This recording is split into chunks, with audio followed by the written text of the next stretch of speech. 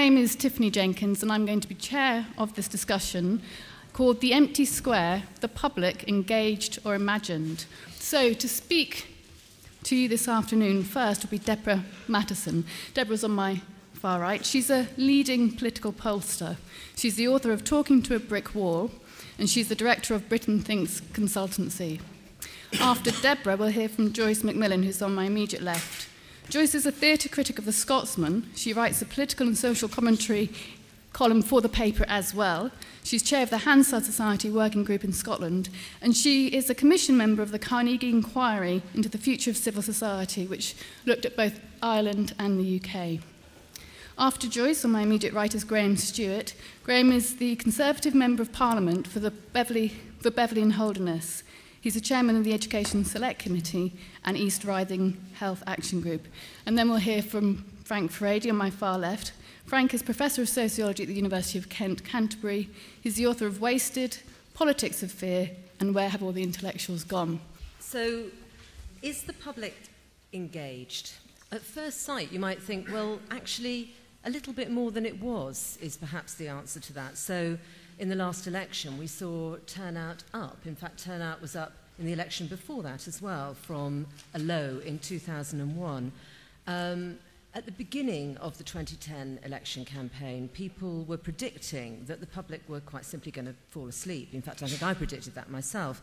But actually what we saw was a slightly more energised campaign. The debates, the TV debates, I think, providing a format and a spark that election campaigns hadn't had in previous years. After the election, we ended up with something a bit novel and different. So we all sat up and took notice. We had a coalition government. We had two political parties working together for the national good, or so they say. And actually, for a lot of voters, for a lot of the public who are somewhat turned off party politics, that represents something of an ideal. It's a great thought to have two political parties working together. And then, you know, another positive ingredient in the mix is that those two parties are working together. We're facing a huge issue, a huge problem, and they're working on issues that affect all of us. Sometimes the public struggles to see how politics can change their lives. They're not struggling at the moment. It's pretty obvious how politics can affect their lives. And as the government would tell us, we're all in this together. So the short answer ought to be yes, really, and I could perhaps just sit down then, and that would be that. And yet, it actually isn't that straightforward. In my book, Talking to a Brick Wall, what I talk about is 25 years of doing political polling. And I think what I've observed more often than anything else in that 25 years, and forgive me, I've got a politician on my left, and I'm about to be very rude about politicians, but there is this sense that politicians and voters, frankly, are operating in parallel universes with very little mutual understanding and quite a lot of mutual contempt. One of the exercises that I often get people to do in focus groups is to sort of jot down, I call it a written trigger session, the words that you would use to describe a politician, a sort of generic politician, if you were describing it to somebody who'd landed from Mars and didn't know what they were. And what I've noted over the years is the increasingly kind of sneering cynicism in the voters' profiles. I'll read you a few that came from a little exercise that I did during the election campaign. So, what kind of person is a politician? I asked them what kind of car the politician would drive. Well, the politician would drive an environmentally friendly car, chosen for its image. What does the politician do in their free time? They do charity work and talk about it a lot. What else do they do in their free time? They become a football supporter in the run-up to the election to show that they're a man of the people. And then here are some of the things that some of the adjectives that they use to describe, words that they use to describe politicians. Out for number one, two-faced, shady, I'm sorry about this, out of touch, on the make. So, you know, there is a big gulf between where politicians are and where people are and how people see them. So, and in the book, what I'm doing is describing the kind of ups and downs of New Labour seen through the voters' eyes, but also telling the story of the voters' disengagement and how that's grown. And I just wanted to flag up a few things that we might then come back to and discuss. 5 things that I think are the problems with the gap between the political world and the public. The first is that politicians are meant to be representative, but too often they're not. They are simply not representative of the public that they purport to represent. You know, we have a Prime Minister who went to Eton. All 5 of the Labour candidates had gone from Oxbridge straight into politics with almost nothing in between. And, you know, if you look at what the public is like in terms of, you know, gender, age, race, and so on, it's quite hard to see how that lot are representative. Secondly, politicians don't listen. This was really the talking to a brick wall story. It's why I called the book Talking to a Brick Wall. The feeling that voters had was that politicians only listened to them when they wanted to get elected. Thirdly, people don't actually know what politicians do. The expenses debate was ostensibly all about money and how much MPs were paid and what expenses they got. But in fact, I think it was really about the job that they do, because people don't know what that is. And when you buy something, you're looking at the total value of it. You're looking at what you get from it. You're not just looking at what you've paid. So people don't know what politicians do, and too often they don't know how it affects them. The net result, and the kind of, in a sense, the big idea that I'd like to leave my opening remarks, leave you with, is that what I think we then end up with is what I called Peter Pan politics, where politics is something that is done to people by politicians. They are the kind of passive recipients. It's not a game that they're involved with or that they play, other than as kind of consumers of services, of consumers of things that are doled out. And what that then means is that you live in this sort of, it perpetuates this sense of unreality. So in the 2010 election is a great example of that. Everybody knew the cuts were coming. Nobody, including the voters, actually wanted to talk about it. So I think just a final thought to leave you with is during the election campaign, I set up a panel of swing voters in one of the most marginal constituencies, Harlow. And after the election, I asked them to come up with a kind of wish list for how to change politics going forward and how to kind of, if you like, mend the gulf between politicians and the public.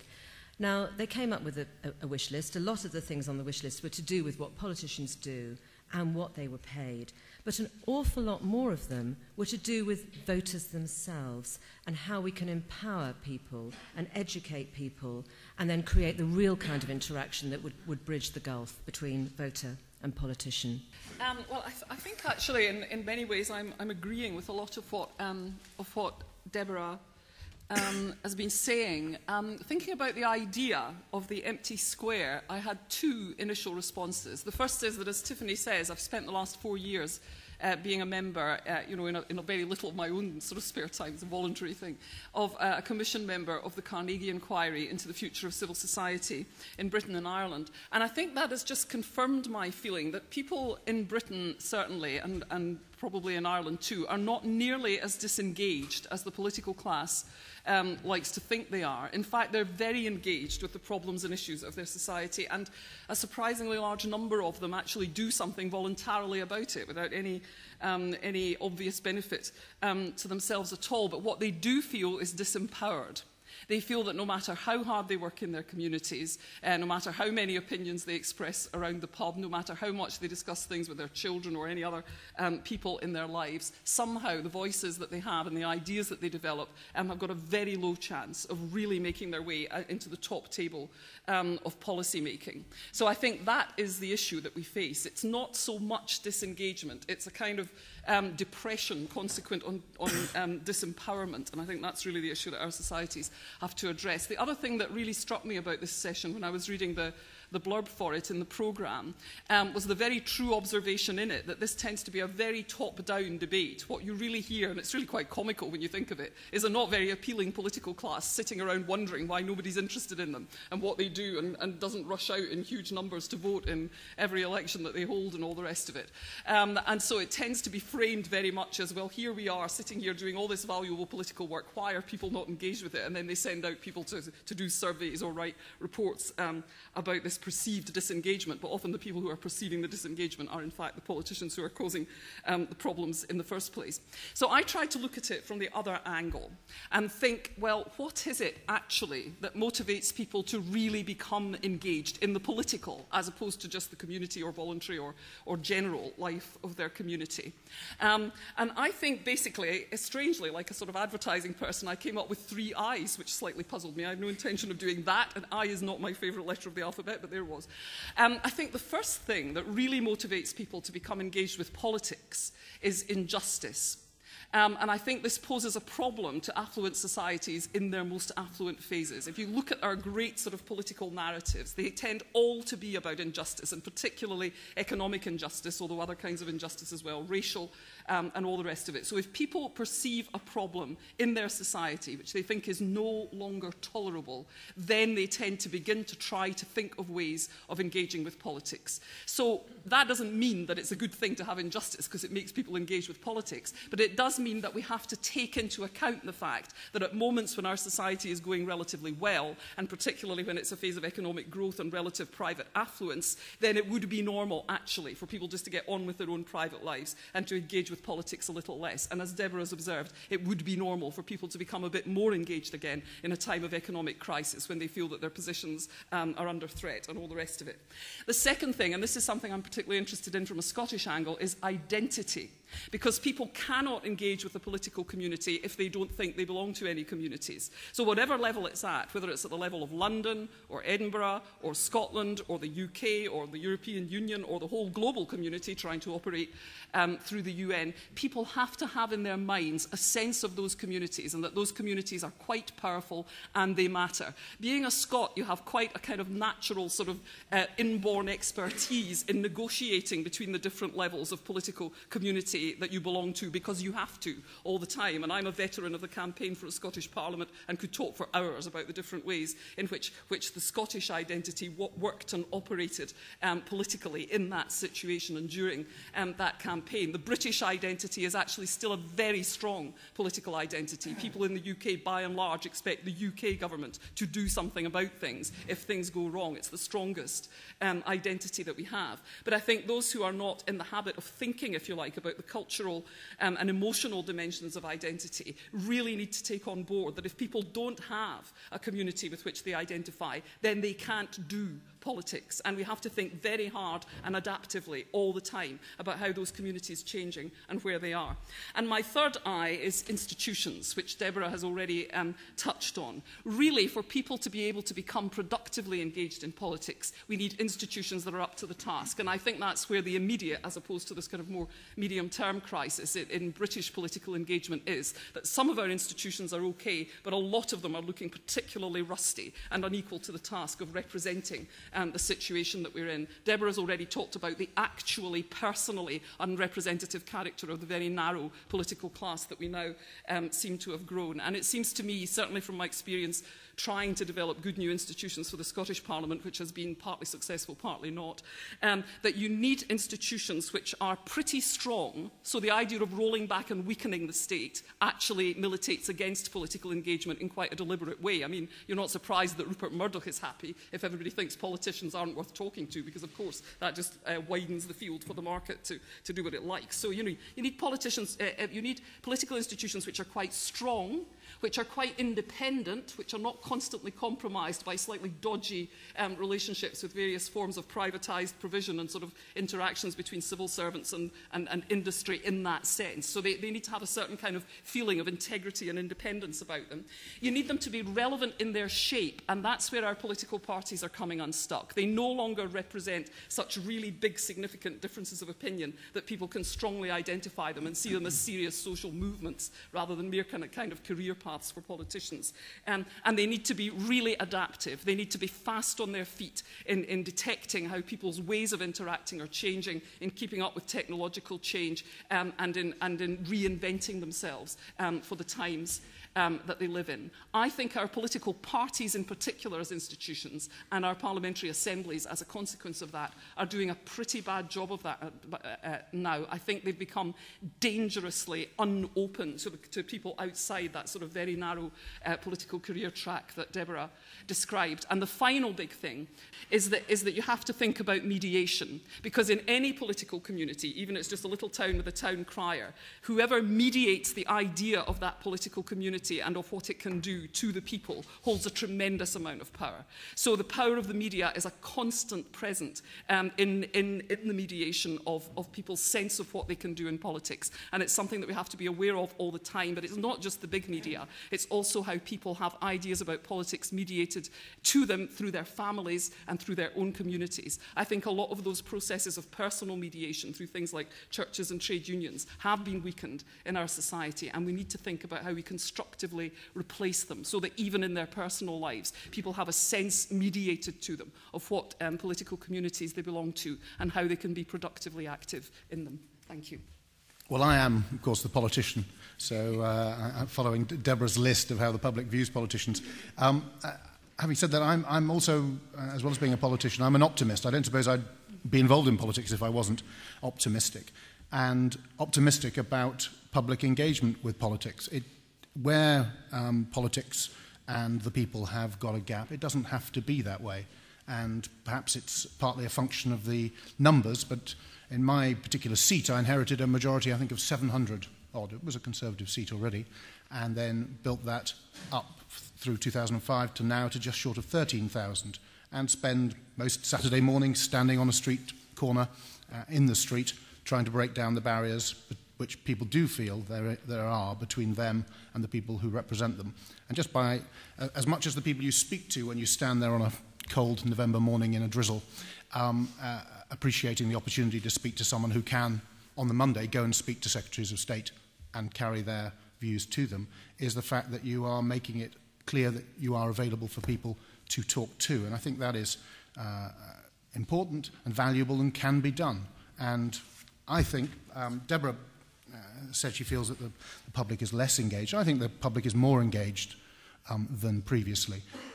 There's always a golden past when they feel that things were better. But actually, I think things are, from an engagement point of view, pretty good today, but can be a lot better. And from the combination, all the old mediums, so public meetings, which are so unfashionable. I was chairing a public meeting last night, a packed village hall, because there was an issue that people cared about. They came from 2 villages there. I chaired it. I tried to be as neutral as I could while we ganged up on Yorkshire Water to make them do what they should have done in the first place without needing to be dragged there for humiliation. But it worked, I felt, and I feel they'll go away and fix it. The street surgeons, I say, parliamentary visits. I've had getting towards 1,000 people come down from East Yorkshire, of all places, to the Houses of Parliament and stand in the middle of Central Lobby, which I always tell them is my favourite point. If you ever go into the Central Lobby of the House of Commons, you look one direction and you can see the seat on which the Speaker sits in the House of Commons. You look the other way and you see the golden throne on which the Queen gives the Queen's speech. And I think it was brilliantly designed 170 years ago to allow constituents to come to this very epicentre of British political power and life and remind people like me who sent who where, and to remind people like me who easily get confused in the House of Commons as to who is the master and who is the servant. There are so many ways that we do tend to engage, be it Facebook, Twitter, the rest of it, the websites. There are so many different approaches, and I think today's politicians are exposed to those. You've got to try and balance it out. In some ways, today's politicians, in order to win elections, are almost too exposed to those things. It doesn't stop some people having their feet moved from the ground, but there also needs to be time for reflection and thought in its own right.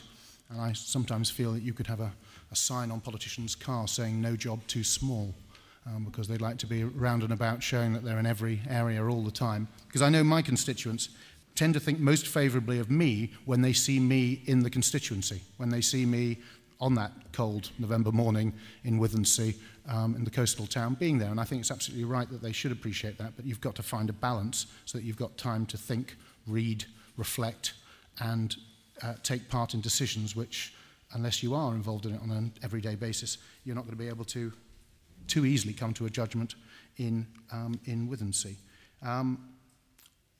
Where we have a lot of barriers, I'm the chairman of the Education Select Committee, and the African proverb, it takes a village to raise a child, well, not in this country it doesn't, because we've got Ofsted come in and accuse schools of not having high enough fences to block people out. Anyone who comes in has to go through an electronic pass system to get in. They have to sign in, and if they're going to spend any time with a child, they need a CRB check. We have institutionalized distrust to the extent that instead of being able to support and talk to, mentor a neighbour's child, you're in fact scared even to engage them in conversation in the street for fear of being stigmatized. And I think one of the ways we need to engage is we need to engage in the society we're in, forget politics. If we're not able to talk to the boy who always looks sad 4 doors down, then we're not much of a society, and we need to try and break that down. A final point, I'd say, the financial crisis is obviously the overwhelming issue of the day, and that's, I think the public recognise, it's always dangerous to talk about the public in a generalised sense, but the public recognise that actually they know that their own understanding of the issues, as is true for many politicians like myself, is weak. So that's why they recognise they're being unreasonable when they both say that the deficit must be tackled and at the same time refuse to engage in addressing those cuts. And when those cuts come along, almost always find them to be unacceptable or driven by negative motives. People are very quick to think that other people are unfair, that somebody's terribly privileged and gets up in the morning looking to visit evil on the people below them. And it's unlikely to be a descriptor of anyone we actually know, and yet we're very happy to do it, to generalise about politicians as a group. So I think we have to accept, as I say, that in areas such as the economy, that the public want politicians to get on with it. They don't want to thank us for getting on with it, but they want us to get on with it, and they want us to come to the right decisions. And right now, people, I think, of all parties and none, have a crossed finger behind their back, hoping that George Osborne is making the right calls on the economy, so that in the long term we have a better and more prosperous society for everyone, rich and poor alike. I think that the discussion on public engagement suffers from the fact that it's done from the perspective of a political elite that is itself socially isolated and therefore has a perception of a public as this object that you sort of engage with. And that in itself tells me straight away that almost invariably when we use the word public, we're not talking about the public in the way that it's been historically understood.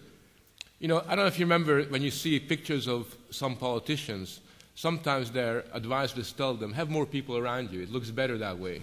You're not isolated. And I think that self-consciousness of having to have 20 people, you know, sort of different colors and sizes, you know, near you, that kind of self-conscious attempt to be part of something is something that occurs at all levels of political life. And I think the real problem in many ways is not the politicians, because they're just, you know, regular guys, you know, like Stuart and others, you know, sort of. I think it's the bad advice they're getting on a number of different points, and it's all the experts and the media around them. So the way that I see it is that in many respects, the public has become a project, that you have projects of inclusion. You know, New Labour loved having these projects of inclusion. And I remember you would have every museum saying, you know, well, we're showing fine art, but we're also spending millions of pounds on including the people in this.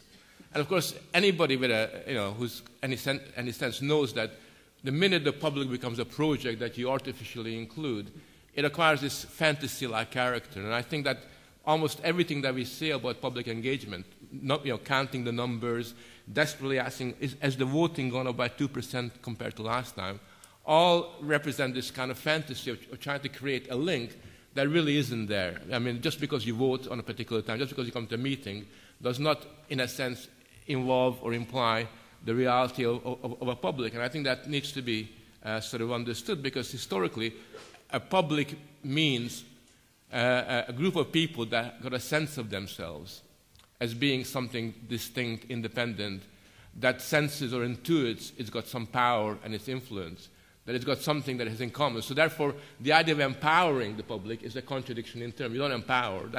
That's enfeebling people when you give them power. And that needs to be, understood, sort of fairly clearly. Now, what is the problem? Because I don't think there is, I think most of us in this room are mature enough to know that almost every form of public engagement is a kind of impression management. I mean, that's really what it does. And it's got no, people make a lot of money out of it, but it really doesn't bear upon everyday life. I think the problem is a cultural one.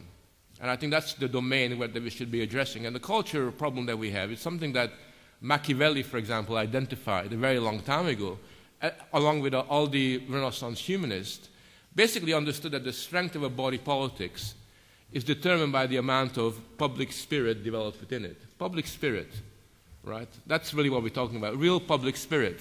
And that, as far as Machiavelli was concerned, accounted for the strength of the Roman Empire, the Roman Republic specifically, and also for the incredible things that were going on in Florence, Siena, and other kind of places. And Machiavelli, and along with the other humanists, made a point that public spirit presupposes a set of virtues, forms of behavior that you expect people to have, that part and parcel of life. And these kind of virtues would be devotion. I mean, many of them are really old-fashioned. They just sound horrible, which is, again, a symptom of our problems. Devotion, courage, patriotic commitment, risk-taking, and all the rest of that. Now, my argument is very simple, which is basically, I would argue that almost every single virtue that makes for public spirit is stigmatized by our kind of society. It's highly stigmatized, and is seen as being sort of something that we get rid of altogether.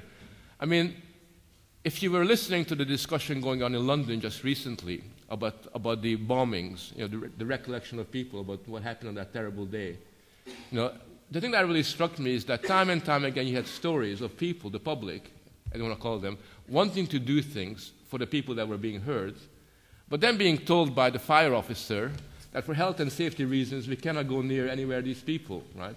That's a no-go area. Just imagine, so here are all these people, they're trying to help others and do the right thing, but there's a very clear process that you've got to go through. And when you think of all the processes that we've implemented, all the procedures, they are designed to, in a sense, displace public interaction, the public being virtuous, by relying on different kinds of codes of conduct and all the rest of that. And we do that in all kinds of ways. I mean, this morning I almost felt like throwing up, because I've heard it so many times, yet another plea for volunteering.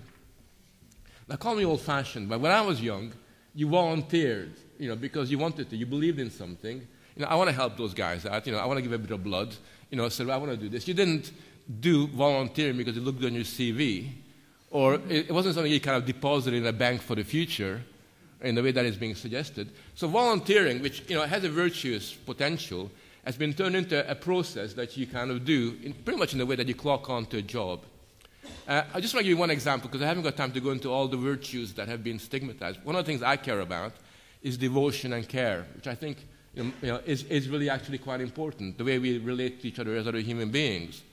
And I noticed that when I was writing a book called Therapeutic Culture a few years ago, I've noticed that devotion and care has become increasingly stigmatized and often kind of expressed and defined as a marker of a disease. So, for example, when I was doing research, I noticed that literally any manifestation of love, friendship, loyalty, altruism could be labeled as a form of addictive behavior. And in fact, altruistic behavior, which call me old-fashioned, I think is not a bad thing, is actually diagnosed as compulsive helping. Right? It's called compulsive helping. And according to the definition, it's an interesting definition, says of this disease, compulsive helpers disregard their own needs and feelings and focus on helping another person. I think that kind of sums it up, because in a different era, in a different society, this disease would be seen as unbalanced, a really kind of positive things. Now, of course, rhetorically, responsibility and loyalty are still upheld as public virtues, but in practice these are time and time again undermined. I just want to give you a little story that happened to me that really kind of made me think about this in a way that I hadn't done beforehand. Last year, my mother died. And in the course of dying in the hospital, I used to go visit her all the time. And the very first time I went to visit her, I introduced myself. I said, I'm Frank Furedi. I'm Clara's son. And the woman looks up at me and says, you mean her carer? No, sir, her son. No, you are her carer. And I thought it was very interesting that she used the word carer, this kind of terminology, which completely denudes the idea that there's some kind of spontaneous, informal relationship by a bureaucratic typology that had to become. And in a sense, it's kind of recalled to me just the way in which very elementary forms of compassion, of human interaction, have pretty much been kind of blocked out altogether. And it seems to me that for that reason, the public can never have the virtues that we want the public to have, because we've done such a brilliant job at undermining those kinds of things. And in a sense, as a result of that, what happens is that the public does become a kind of Gordon Brown nightmare. You know, the racist bigot, the person that doesn't really kind of understand me. That's really what the public is. When I was in Australia this summer, in the middle of the election, Julia Gillard, who I don't particularly like, but she has got her strengths, decided that she will set up a citizens' assembly to discuss climate change, which I thought was a good thing. Why not? It affects the citizens. Everybody, all the experts were saying, but these are citizens. They're not experts on climate change. The environmentalists were the worst. They said, we don't want citizens because ordinary folk are selfish. They care about guzzling gas. They want to have big carbon footprints. So we want a proper committee of experts. And in the end, when the coalition was set up, because they got a coalition in Australia as well, Gillard gave way to that. And she basically got rid of the idea of an assembly of ordinary people and brought in these experts, with their deathly dynamic, as you well know. And this is what the press release that she issued. She basically said, instead of a committee of people, what we have is a group of experts who have a greater understanding of the challenge of climate change. And she says, while the Commission will set up a website, Ms. Gillard said there were no plans at this stage for a major advertising campaign. The committee concluded the proposal of a citizens' assembly should not be implemented, and that there will be other ways of harnessing public dialogue, engagement in the science of climate change, and engagement in questions of pricing carbon. And I just thought, the language of public engagement, public dialogue, public inclusion, all the terms that are being used are very self-consciously used as a way of pushing people away. And I don't blame her, because I don't think actually it's her fault, nor do I blame any single politician, because I think that politicians are in a very difficult situation. It's not their fault. But what I do blame is the fact that we don't recognize that there is a spiral of silence that's been imposed upon ordinary people, that we've forced people to censor themselves in terms of what they actually believe and what they think. And most importantly, instead of giving cultural validation to their active, positive side, all the good things about human beings, and turning them into virtues, what we've done is we've kind of subjugated them to the most boring, flattened out form of bureaucratic rules. And I think as long as that's the case, any form of public engagement will simply be a caricature of itself. Quite a lot has been said. I want to give the panellists one moment to come back on each other before I go out to you. Deborah, probably if we start with you. I'm quite interested in this critique that's come from the rest of the panel of empowerment and some of the engagement. What do you think about that? Is that something you recognise? I can understand that people would be critical of, I think some of the ways that organisations, politicians, government, other organisations in power try to engage with the public, or companies and brands come to that. It's often not done terribly well. But I think that there are ways of doing it that are incredibly effective. And there are mechanisms that can be used that can give people the information that they need to, to become players. And things like citizens' juries and the like, I think can work very well. I think what I was talking about actually was something slightly different from that. I was talking about something that starts with, the way we educate people with our, it is about the culture that we develop. It's much closer to where Frank was heading, I think.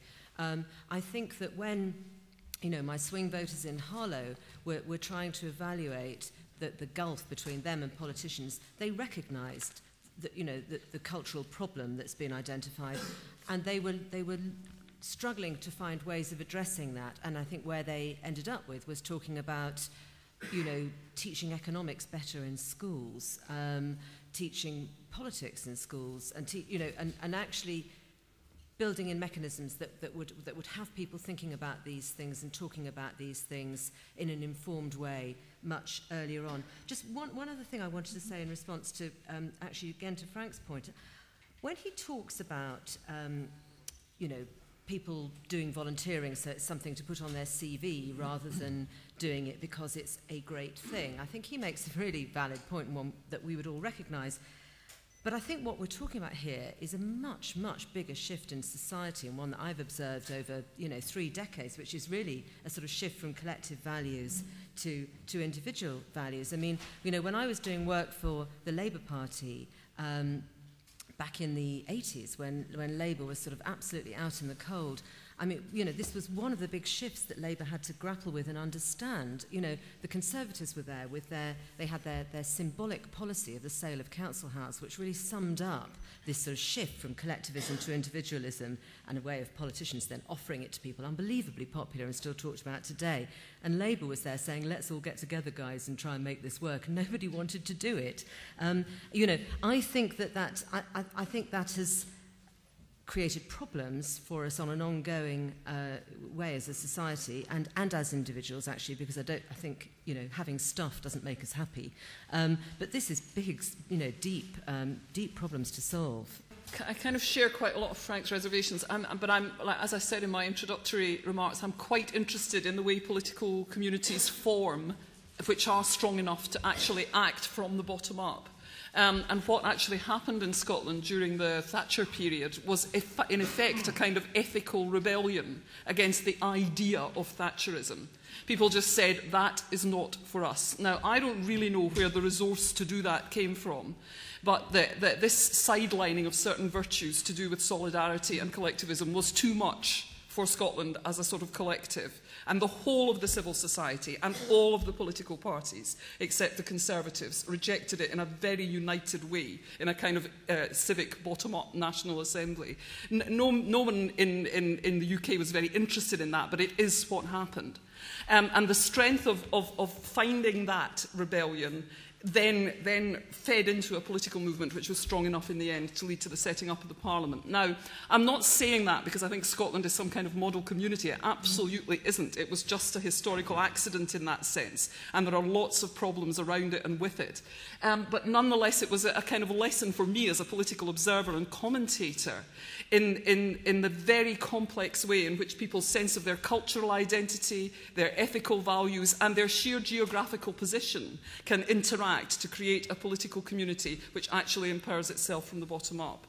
And I would never despair of the likelihood of that happening, because even though our culture is very hostile to a lot of the best of collective values, like mutual dedication or whatever, I think it can, you know, there is a tipping point beyond which people will say, this is not for us, too much of this, we are now going to act as a community to stop this. And you can see that at all kinds of levels. So I would never despair of those virtues re-emerging under pressure. Okay, and I'll come to you, Graham. I think perhaps maybe you could talk a little bit more about reducing and minimising some of the barriers to collective action that both you and Frank mentioned. And I wonder if you could elaborate a little bit on that. Is that the big society? Well, there's a whole load of ways of making the political class more accountable. My colleague Douglas Carswell is obsessed, and perhaps rightly, with the issue of safe seats, that regardless of party, if somebody thinks they can just sit there and get returned election after election without being subject to any particular scrutiny either by their own party, let alone by the wider public, and they're going to get back regardless, that tends to affect their behaviour. It tends to affect the amount of cold November days they want to spend talking to the electorate rather than talking to somebody else.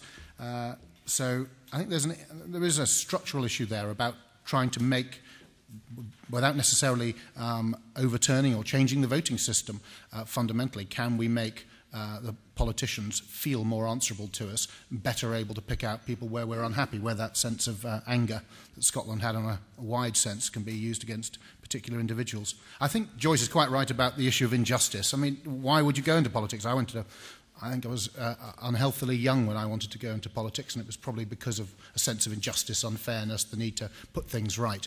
And a sense of injustice does drive and galvanise people in political action. And I would say it's an advantage for the left because I don't know. I mean, the Labour Party and the left generally seems to find it very easy to demonise and characterise their opponents as being morally bad people. They find it easy to suggest that they're interested in very narrow interests rather than they have broad interests. And I think the coming years we'll see we'll see a lot of people getting involved in politics from the left, as they're told that Cameron and his toff friends are absolutely indifferent to the needs of ordinary, normal people, and are in fact driven by some, on reflection, you'd see it find a rather bizarre idea of benefiting, strengthening the rich, strengthening the powerful at the expense of the weak. But there's always a market for that, and people already have a very low opinion of politicians. So I think the coalition government, which I think, as in most governments, is full of people trying to do their best and do it for the general good, will find themselves up against an increasingly focused and angry opposition because of those points being put over. Do you see it as a question of really asking the political class just to back off in terms of their public engagement projects and trying to get people involved, and the removal of that kind of stigmatisation of behaviour? Is that what you're calling for? Well, in part, I think there is a big mistake that is being made, and both the left and the right are complicit in it for different ways. And historically, what the left, what New Labour, for example, has done, is it adopted this imperative of formalizing informal life as much as possible. And it's kind of I think Short Start is a very good example of that. Just the elementary suspicion towards parents is palpable. If you talk to Short Start workers, after a pint of beer, when their guards are down, they really think that most parents are scum. And they really think that, they've got all this incredible insights about how to bring children up that is manifestly lacking by these kind of white trash people that are there and everything else. So what New Labour has done is brought in all these, mentors and facilitators and, supporters and everything else. But more importantly, it kind of juridified the whole of society. Juridification has just expanded. So even when we haven't got, formal laws, there are laws. So when my son tried to get a paper route at the age of 13, because he wanted to make a bit of money, he was told he's going to have to wait another year because 14 is the minimum age. I don't know where that comes from, but that was the law in Faversham in Kent, and I can give you many, many examples of the way that juridification works. So that's the mistake from the left. From the right, I think the problem is more not understanding the appropriate role of the private sector. And I think that one of the points that Machiavelli made, and I think Cameron has got to really learn the lessons, is that humanists in Italy, what they were worried about more than anything else were mercenaries. Because they knew that whenever the mercenaries were in charge, right, they had no real commitment to what they were doing. And they could, kind of leave the middle of the battlefield if somebody offered them more money. And we already seen this under New Labour. I mean, there are more consultants than rats in many state areas, right? I mean, they're there all the time, right? And what kind of loyalty and what kind of commitment do they have to the work that they are doing?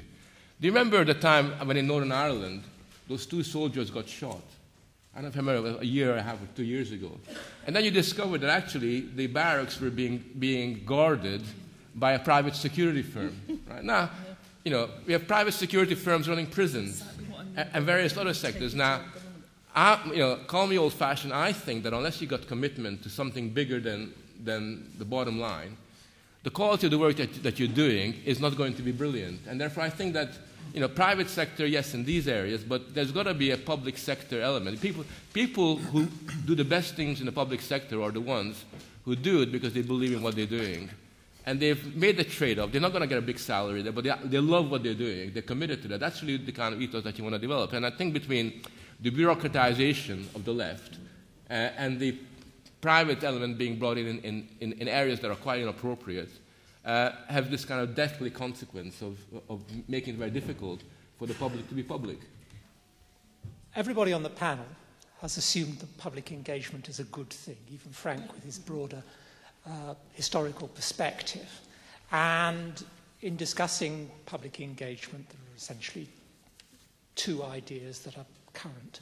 Either there's a sort of culpable level of apathy in the public, or there are barriers, either cultural or institutional barriers, holding back this inherent desire of people to get involved with politics and with society.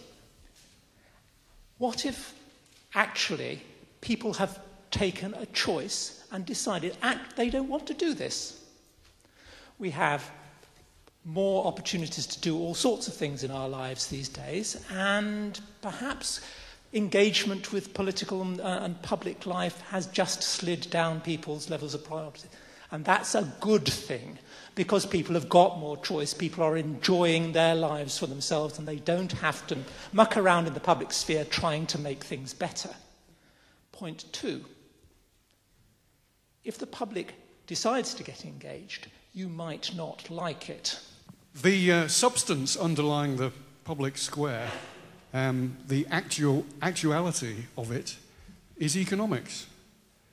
And specifically the kind of economic development in which the whole world is united, or at least related, in the relations of capitalist production. That was the historical precondition for the public square or sphere, depending which diagram you prefer.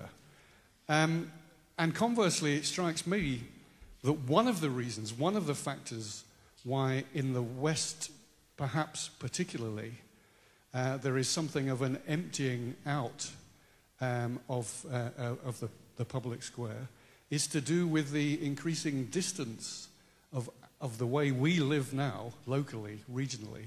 It's increasing estrangement from the universal relations of production as the basis for self-interest having to be measured against the interests of society as a whole. Again, the substance of the debate historically in the public square. Now, I'm not suggesting for a moment that that's the only factor involved in recent developments, but what I am suggesting is that without considering it as a factor, our considerations are going to have to be rather more limited than they ought to be.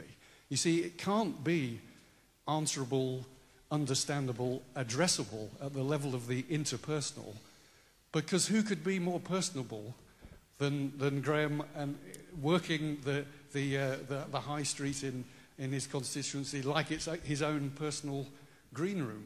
You know, you can't imagine anybody more personable at doing that.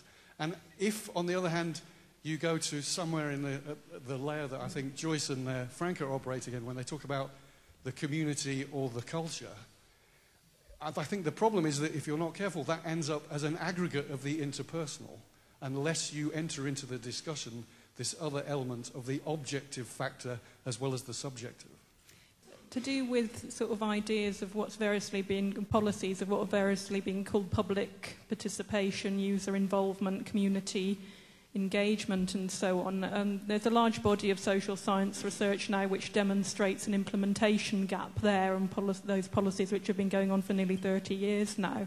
And I was just wondering if people might comment on whether this notion of the big society is in a way a sort of a response to a kind of gap that's been left there, whereas what we might see as a preferable situation is politicians, policymakers kind of listening to what the public or communities or service users, patients or whatever are saying and responding with the, you know, in terms of the shape of public services, rather than it then being a case of people having to provide the service or being expected to provide the services for themselves as the solution.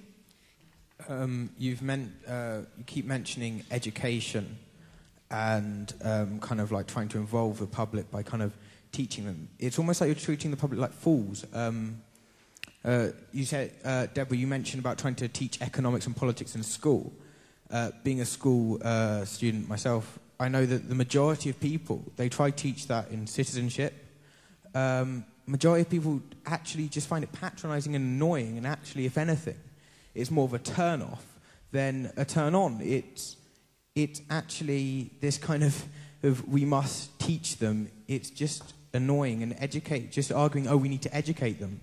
Well, there's a thing called the internet, and you can go and look on the internet if you're interested, or read books. It's not a case of kind of looking down on these people. I think you need to respect them.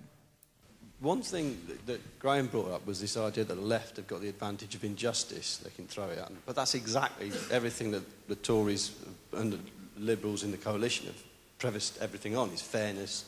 We're tackling social injustice. Everyone does it. And it brings to mind the idea that, you know, the idea of social injustice as your motivation or your standpoint is a kind of way in which legitimises you doing anything. And so, you know, you take anything like, you know, go back to education, you take education, everything's done in the name of tackling social injustice.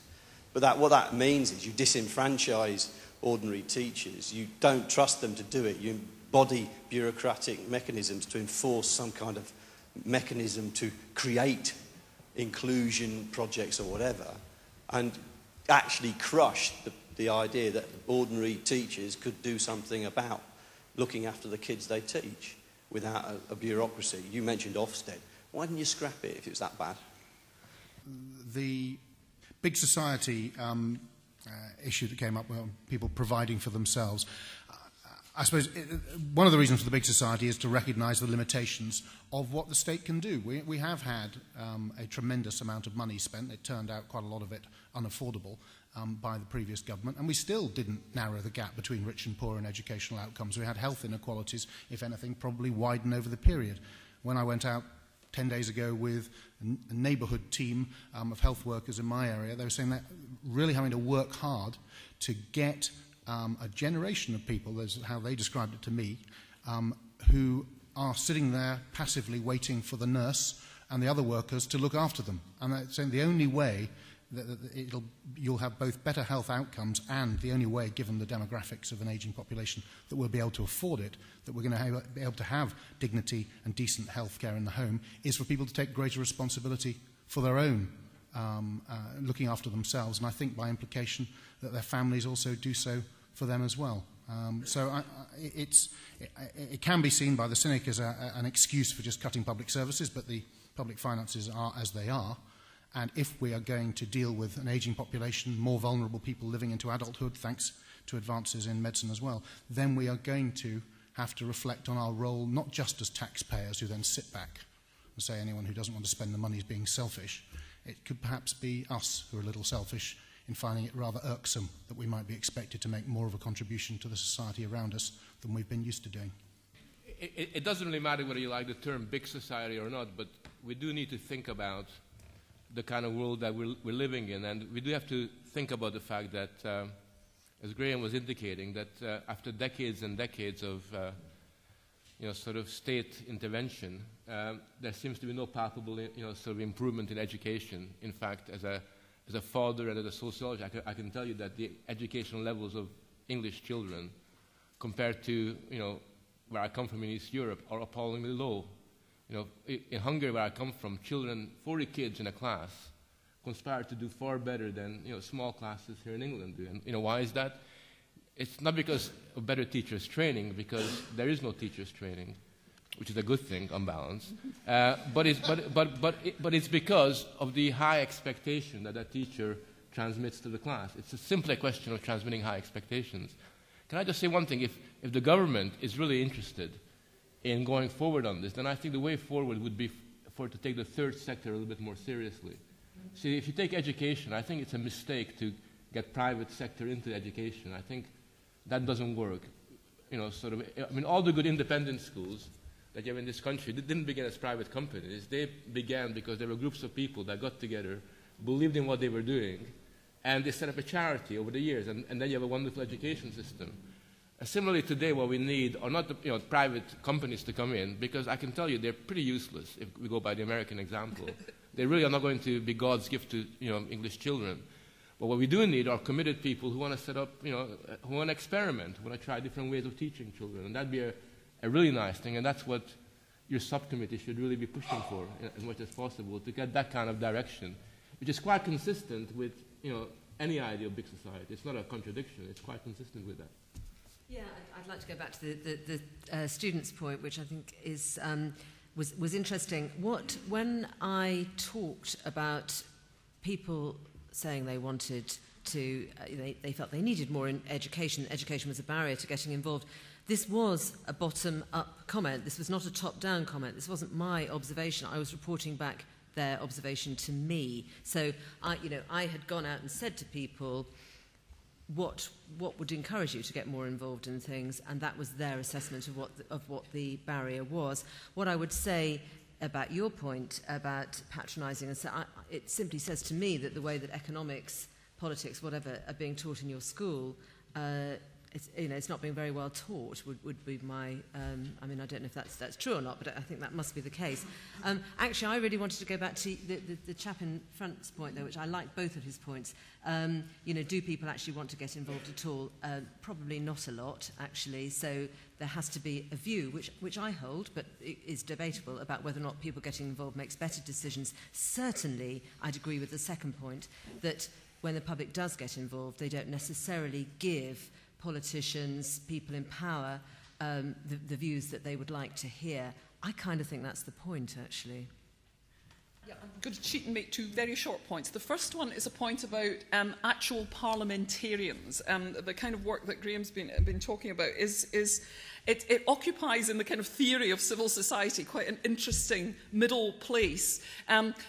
Parliamentarians who become ministers go through a visible process of being kind of dehumanised and groomed so that they look all right on the telly, and they've got to be 40, they've got to be male, they've got to have 2.2 kids and all the rest of it, But parliamentarians are in a very different position, and I think it's a field that deserves a lot of study. I'm very interested in it through my work with the Hansard Society, how the ordinary backbench parliamentarian actually can act as a real conduit for the voices of the people, but tends to kind of lose that characteristic as soon as they move further into the executive, into that power. But I'm also interested in this point here, down at the front, about what's wrong with people just not being involved in politics.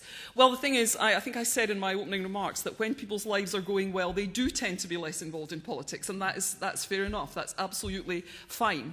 But what you need is to have a kind of resource as a community, so that at the moment when something really does go wrong, you're not such a bunch of atomised individuals that you cannot act. And that's the trouble. What you need is a society which has enough kind of wisdom and collective strength within itself to maintain certain collective institutions even during periods of relatively kind of atomised prosperity, when everybody's just getting on with their own lives. And I think it's a very stupid human being who thinks that they are nothing but an individual, that they owe nothing to society. There was a period back there in the 90s when people are driving along on roads built by the state to schools provided by the state and saying, well, politics and the state have nothing to do with me. That's not a healthy individualistic development. That's just dim-witted. I think politicians are kidding themselves if they think people aren't engaged in political issues. I think they are, and I teach in a school, and if I ever go off tangent from history and talk to my kids about something political, I'm inspired and terrified by some of the opinions. I think they're not interested in politics. I think it links to what Joyce says about disempowerment. I think that political parties are an institution that are dead to a lot of people. People really are interested in political issues, and they're interested even more so, what with the recession. But why would they want to be interested in what is essentially a weird bunch of people who went through Eton and are now all scratching each other's backs? Why would you be interested in that?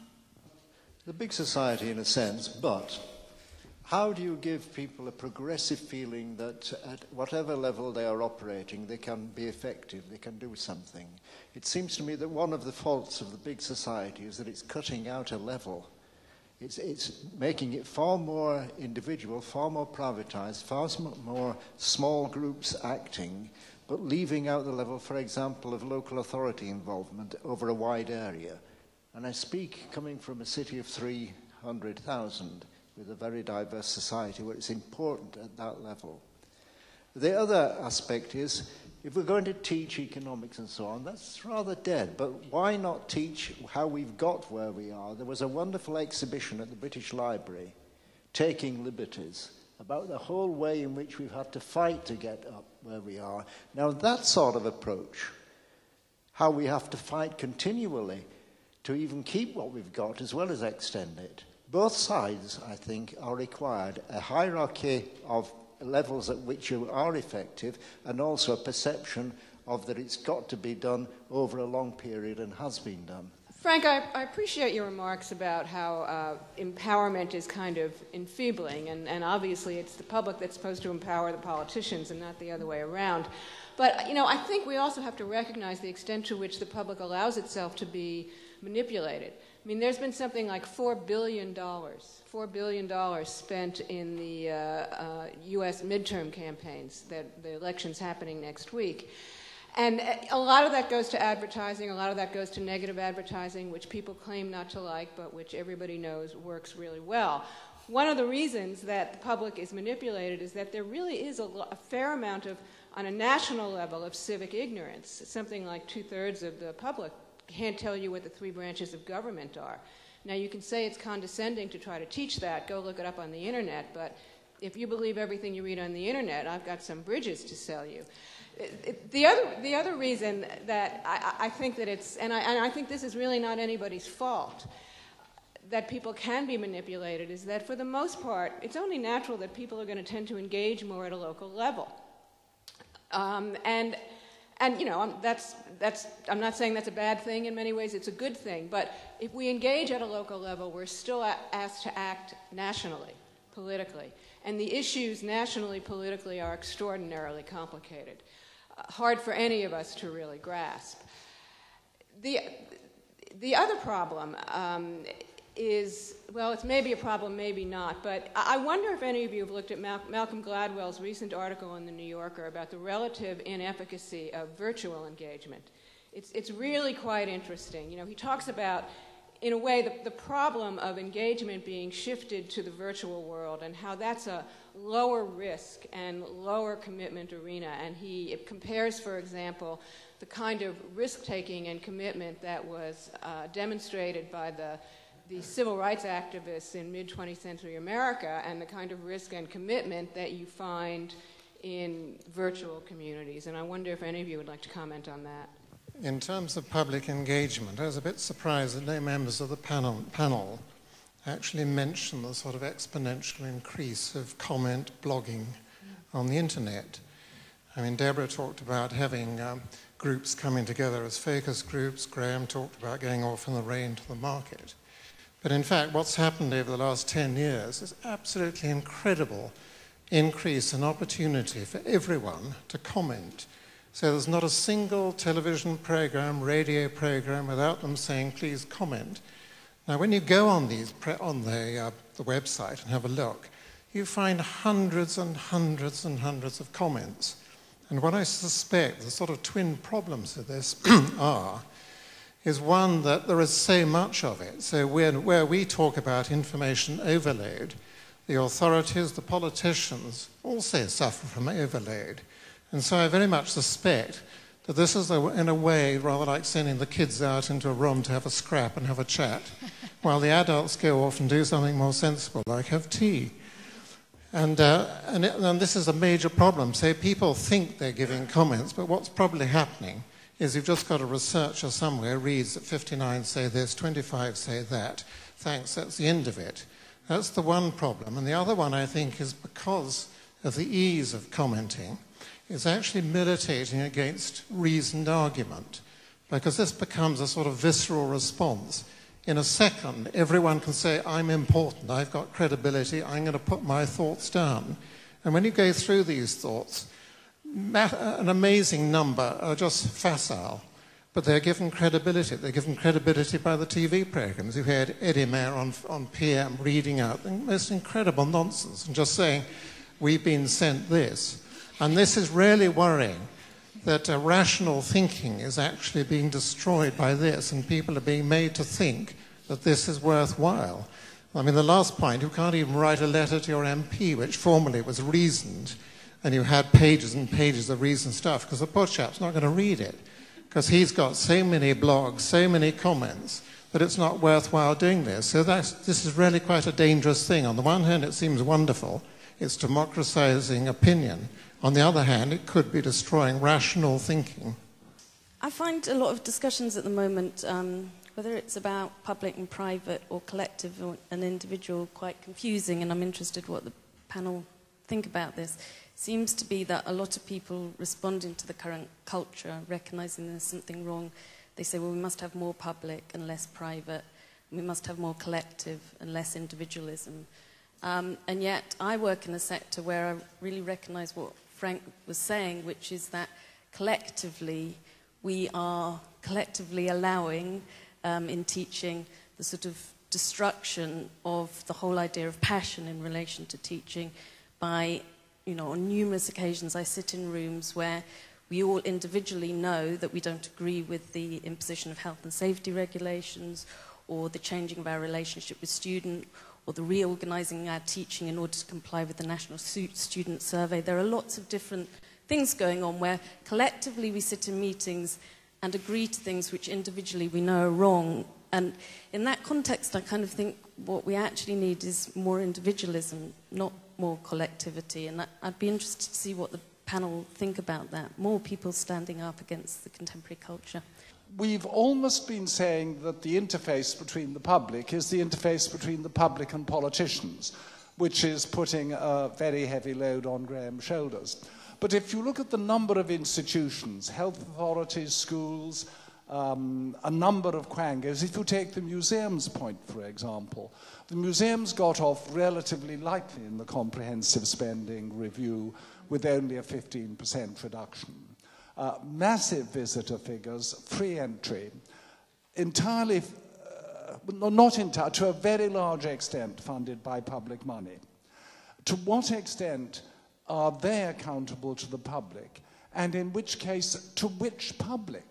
To the visitors who actually come, to the visitors whom they should be encouraging but who aren't coming but who should come. And I think there's a much wider issue of public engagement in terms of devolution, which can be done very effectively by a whole number of institutions, including those quangos who do survive, without saying everything has to be in engagement with your poor MP. Otherwise, he'll be standing on the street corner all day. Yeah, I just wanted to make a point about the public engagement.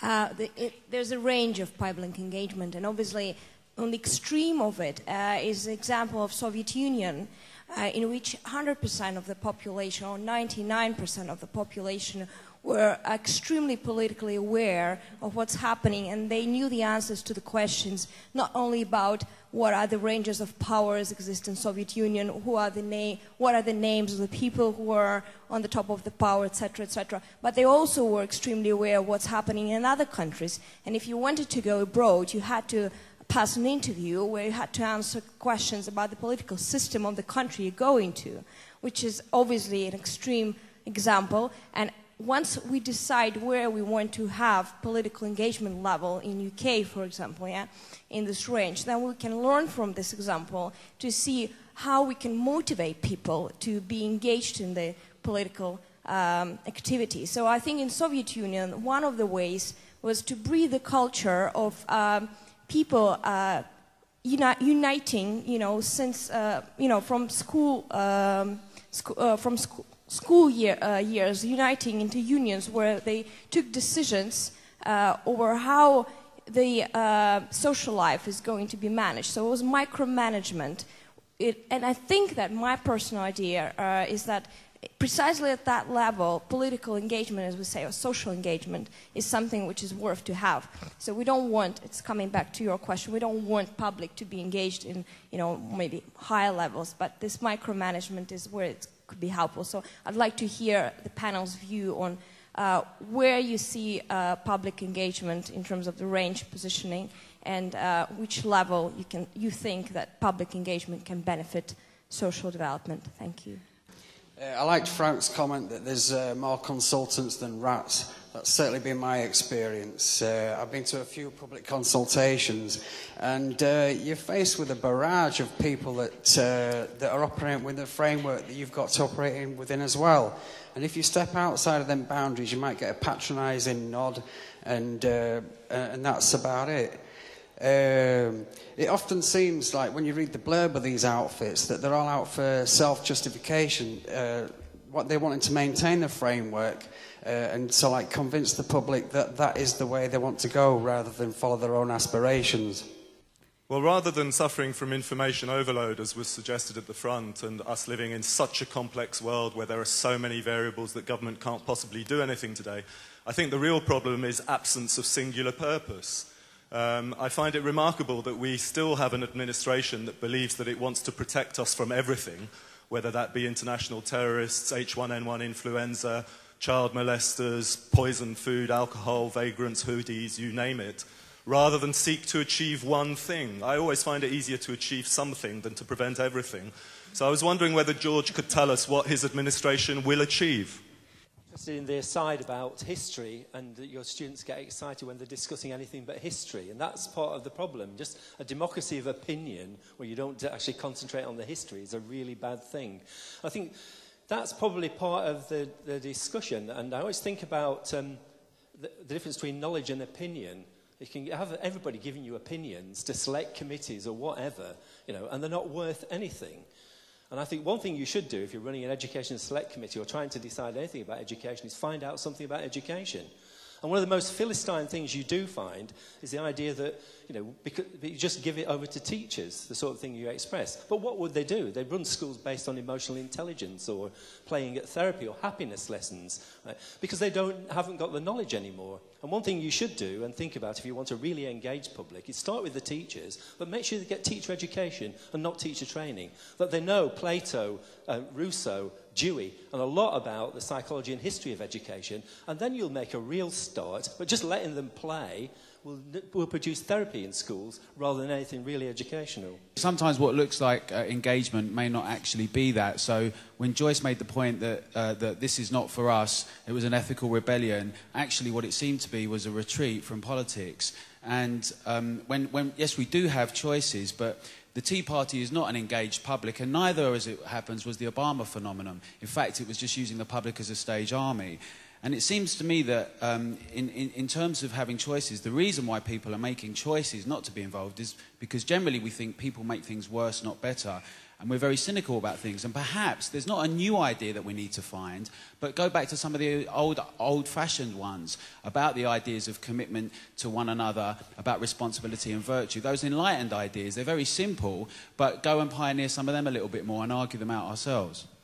I want to go back to what this debate was about, which was about the individuated society and its relationship to something called the public, which is a spectre. We are the public in this room. What is the public? It's a fragmented series of things which only come together when, as Joyce said, there is some sense of injustice. I first made my comment when I was 34, I'm 65, in a public space, so-called, when I was in a branch meeting of a political party, and I remember being so frightened that I was going to stand up, as I am doing now, as if I were in school, and I was so uncertain of my ill-formed thought, but I was driven by the need to contest something that I knew was being said that was unfair.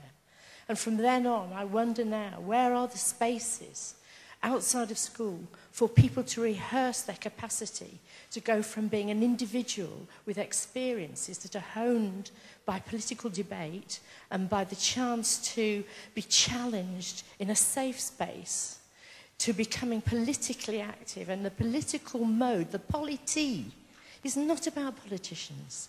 The polity is about the space that we take because we are able and have been allowed to develop something of value that can be expressed politically and can galvanise some sort of movement. And I don't believe anymore that it's about political parties. I think things will ebb and flow. Geysers of activity will erupt and things will happen, and then and somebody else will take over and do something else somewhere else. I think there's only one thing that is worse than a public not interested in politics, and that is a political establishment adapting to that sentiment. Very nice example for that is in Germany, in the German city Stuttgart. Thousands of people for the last weeks have been demonstrating against the modernization of a central railway station. It's no surprise you would say that the Green Party would support these kind of protests, as modernization is a bad thing anyway.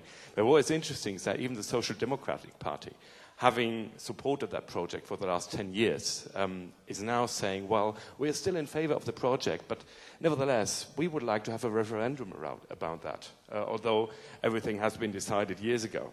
So what we're having here is a political class bowing in front of a fed-up public, and in doing so, basically sacrificing democratic institutional ways of organizing society.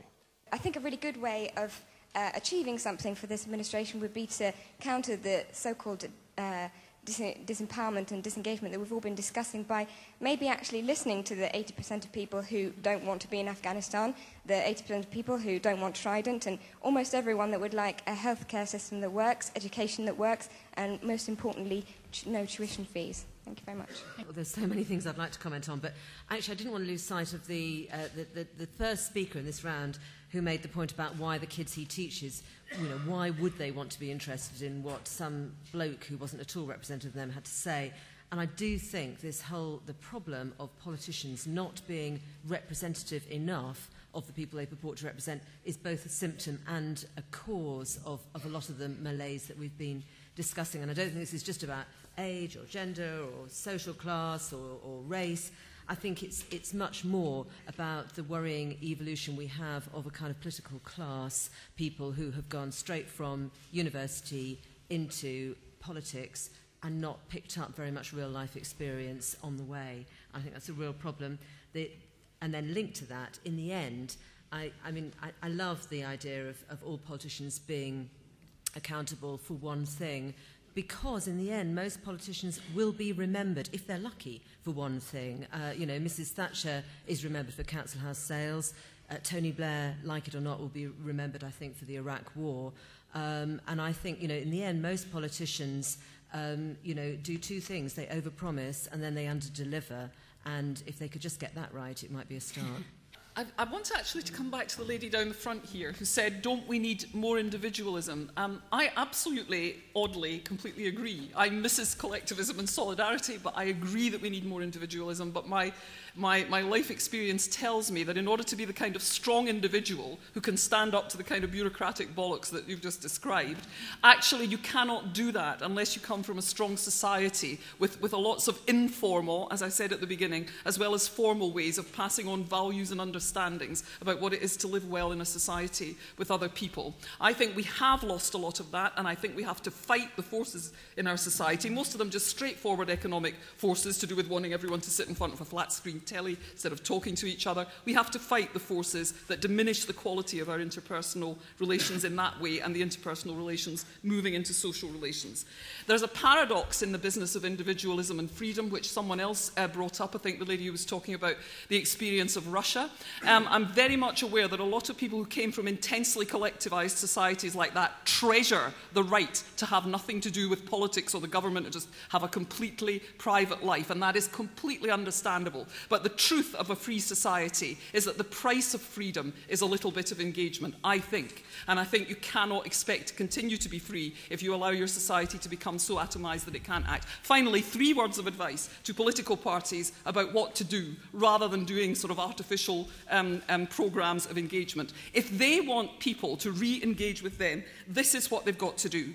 They've got to express real differences in society. 2 neoliberal parties contesting an election is not an election worth having under the conditions that we live in. And that's what we had right up until this one, and may well have again.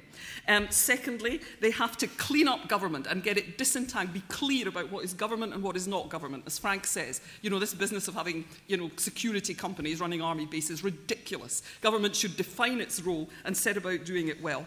They've got to confront power on behalf of ordinary people. That goes back to what the last speaker just down there said. They've got to accept that ordinary people are pretty disgusted with a lot of the things that have been done in their name and change their policies accordingly. And if they do those 3 things, people will become more engaged.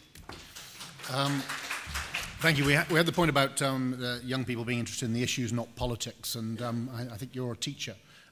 If people don't understand how they engage with the process of decisions being made, they are being let down, I would say, by their teacher. So you've got to, whether parties are going to go or not, but you have to work out, you have to look at the mechanics of how you make things change. Otherwise, you're just mouthing off, you're leading people to engage themselves in things which don't result in things. I spend my time when I meet with people trying to look at, let's not have a meeting in which we mutually enrich our knowledge of this subject. Let us try and work out how we can change things for the better. Let's look at what the levers we need to pull. if we have common ground on changes we need to make, and let's pull them and make it happen. Bismarck said laws are like sausages. You don't want to see how they're being made because it's an ugly and mechanical process. But you have to focus on that, and teachers have to help give people the idea they've got to engage with it if they want to change it. Maybe they can get rid of parties, but they're still going to have to find mechanisms by which to change the society around them. I don't agree with the idea that rational thinking is being destroyed by facile blogging. I think quite the opposite. I look at blogs quite regularly, and there's a huge amount of facile nonsense, and there's people you learn to look out for. But I'm struck by how often actually people throw in different facts, different points of view, and there is a sort of dialectic by the end, by which I think all the people reading that blog have a better understanding of the arguments and are actually better able to, they're more likely to have a distilled point of view, a common point of view if the logic takes them there, and are better able to tell people like me, actually you're wrong, and tell us precisely why. And I think, so I'm quite positive about that. The absence of singular purpose. I'm going to try and cheat because I think this administration will probably be remembered for two things. One is it's the deficit is just something it has to do. It won't be popular, and I hope we can get through and do it in the fairest and most effective manner possible. The other one is tackling the poverty trap. I think the biggest failure of the last Conservative government was that we talked about, I believe, in the 1970s about tackling the poverty trap, and when we left power, people were as trapped as ever. Gordon Brown made an effort with tax credits to try and lift people up, but still had enormous amounts of traps. We need to make work pay. We need to ensure the maximum number of people can have the dignity of work in a way that means that they are more secure and they're better able to look after their family. If we can do that, this will be an administration worth remembering. In reaction to what Wendy Kavanagh said, which I agree a lot of her sentiment, and it is important not to idealize the public, because there's a danger of kind of creating this kind of fantasy public that somehow is intrinsically virtuous just because it's the public. And I think that that's not the way these things work. And in fact, one of the points that Machiavelli also made was that public virtue and public spirit is a very difficult phenomenon to cultivate. And it's even more difficult to nurture because it's not something that can simply reproduce itself indefinitely. It needs to be continually nurtured somehow. And the way you nurture it, actually, is something that we haven't discussed, but it is really the real secret, is leadership. See, I'm probably the only person here. I don't believe in public engagement. I think that's an irrational term. I do believe in leadership, which I think is really important, and that's really what you need if you're going to have a right kind of public. And that leads me to a point I want to make. I want to make this point, even though it's going to be totally unpopular, and everyone's going to hate me for it afterwards, which is this. I actually disagree with one point that Deborah made right at the very beginning, when she said that one of the problems that we have in this country is that our leaders don't represent us. Right? And that argument has been used by politicians all the time. So New Labour went to the most grotesque extent where essentially cleaning ladies were given, OBEs, and they were made ladies and sirs, and anybody with the most undistinguished track record was all of a sudden given all this affirmation just because they were undistinguished. And you had this kind of caricatured attempt to kind of replicate the public, and it's become quite normal to criticize people for going to Eton, sort of as if somehow that's like being a Dracula figure, instead of saying, these are really lucky guys. I wish I had gone to a school like that and got that level of training and education. So you kind of get the sense that somehow you got this kind of privileged bunch of them, and you forget one very simple thing, which is that throughout human history, real leaders were never like the rest of society, which is why they were leaders. I don't know about you, but if I'm on a ship that's sinking, I don't want to be led by a person that's crapping their pants just like I am, right? I want somebody who's very different than me to kind of get me out of those circumstances. And if you look at every single leader, real leader, old Etonians and cleaning ladies, are they? Well, that's your point. I think on balance, yes, they on balance. But if you look at them, they were all very different to the people they represented, and that's partially why they were leaders. And instead of adopting this populist kind of sense of demagogy, there aren't enough black people here, there aren't enough women here, or there aren't enough disabled people here. I think we should say, what kind of leadership are they giving us? And I think we should criticize people over there for their lack of leadership and their lack of their ability to give that kind of leadership. And one final point, I agree with Joyce on this individual collectivity. The two are intimately linked. You can't have strong individuals unless you have solidarity. And without strong individuals, solidarity will be exhausted very quickly and will have no real meaning. I think we've got to get that balance right very quickly in our society. Yeah, I love the way you finish by making Deborah and Joyce disagree with you in your last remarks. That's a sign of a good discussion because it opens it up rather than closes it down. Please join me in thanking the panel for their contribution.